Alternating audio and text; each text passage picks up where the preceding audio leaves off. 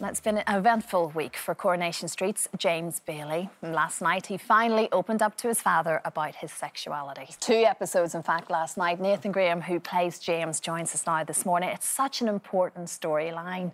Nathan, I guess you almost feel the pressure of that because it's tackling lots of issues under one umbrella. Yeah, I feel like we're approaching and tackling two things, you know. There's the racism element and then the homophobia element as well. So for James, he has kind of both to deal with at the same time.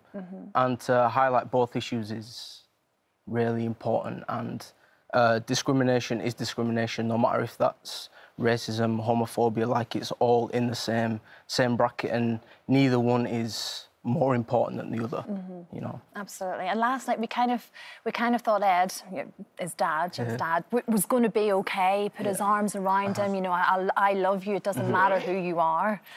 And it sort of didn't end up that way, unfortunately. And we saw the confrontation with Danny and everything else. I mean, I'm suspecting it's going to become quite heated before there's any calmness within the Bailey household.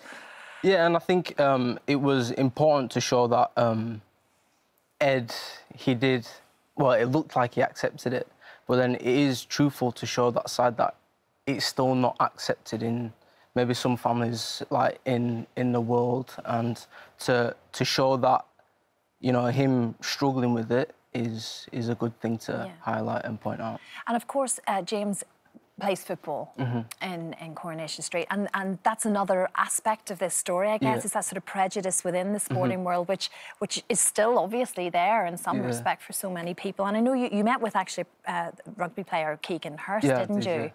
And Keegan, of course, came out as gay, and you know, it's always a brave thing to have to do, I think, when you're in sport. Still, even today. Yeah, still, even to this day and to this point. But talking to Keegan, like from his experiences, he told me by the time it got to coming out publicly, he said to me that that was easier than telling, like, his family, his friends, because to him, that was the most important thing, is because the people that could, you know, reject him or be nasty to him or whatever, they were the people that he told. So when it came to coming out publicly, and if it was like, he said, like, John down the street had something to say, that wouldn't affect him as much.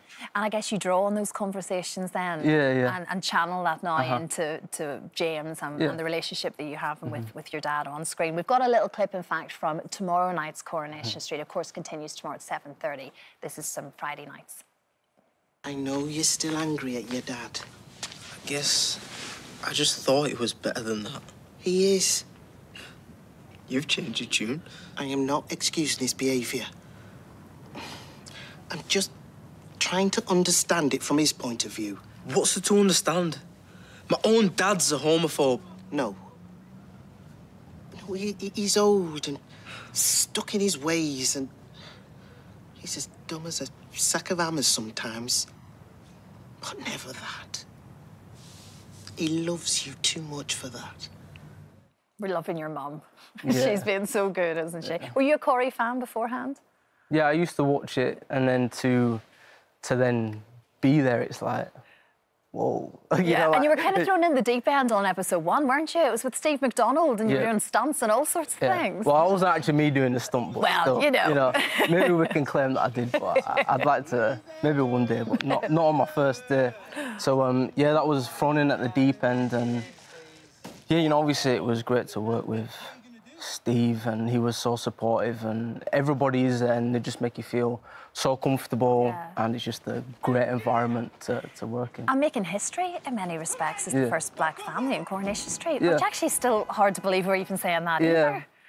But now we're here, and, you know, hopefully we are doing a good job, and I think it goes back to that thing of representation, and, you know, like, when you're watching something, you want to kind of see yourself represented, and it goes same for James's storyline, you know, with his sexuality and stuff. So it makes a big difference to a lot of people. Well, Corrie, tomorrow night, 7:30, ITV. Thank you so much. No, thank you for having me. It's great to see you.